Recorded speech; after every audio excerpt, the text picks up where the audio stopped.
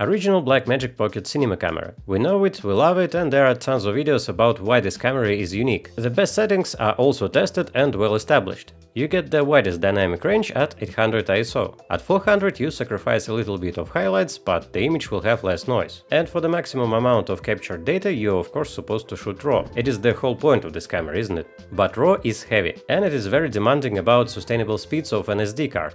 On this camera RAW bitrate is 60 megabytes per second, or 480 megabits, which is not insignificant even by today's standards. An hour of recording will take 216 gigabytes. The next best option is to shoot ProRes Photo 2 HQ. It is still beautiful but less flexible, and it takes twice less space. But knowing all of that, what if I decide to choose the worst possible options?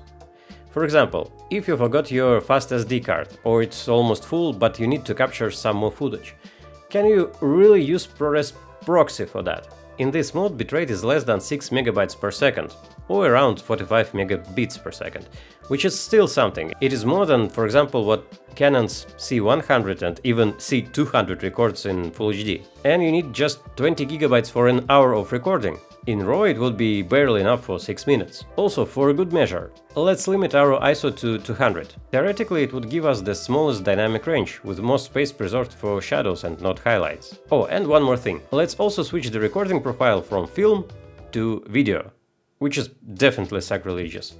It would cut dynamic range even more, and will basically bake in Rec. 709 LUT, giving us even less opportunities to recover in post. But on the other hand, it will eliminate the need for color grading.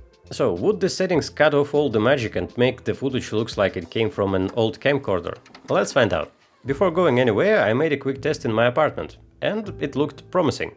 There is a problem that wasn't noticeable on the small screen and probably not very obvious after YouTube compression, and we will come back to that later.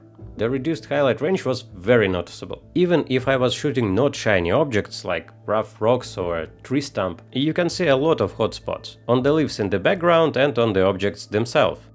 And even if you measured perfectly to avoid overexposure, still everything is moving. Clouds, leaves, sun, your subject and yourself. So something will catch more light than needed, and you have no leeway to pull highlights back. But with that said, I was impressed how good overall image looks. It still has that specific feel that we love this camera for. It is smooth and colors are nice, and I would believe if you said that this is a shot from a movie or a TV show. You even can grade it a bit, it's not falling apart immediately. But as I said, there is a problem.